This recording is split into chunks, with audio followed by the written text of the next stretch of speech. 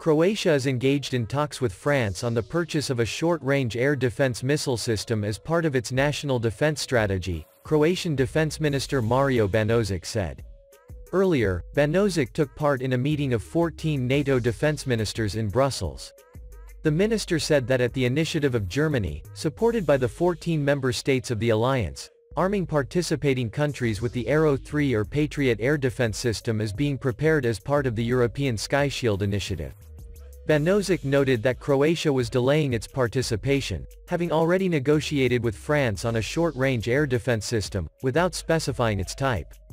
After the drone crashed in Zagreb in March this year, we identified air defense as a priority. First of all, the short-range system, and in bilateral conversations with France, we have provided material resources at the rate of 1 battery, and our goal is to provide 5 batteries in a short time. He also added that the acquisition of medium and long-range air defense systems is also the next agenda.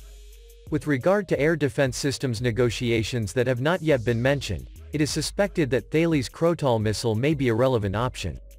Even more so, considering that France will be sending radar and air defense systems to Ukraine in the coming weeks, as President Emmanuel Macron revealed in an interview on Wednesday, October 12.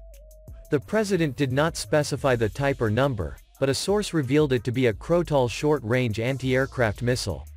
The system is capable of shooting down low-flying missiles as well as manned and unmanned aircraft, with a range of up to 15 kilometers.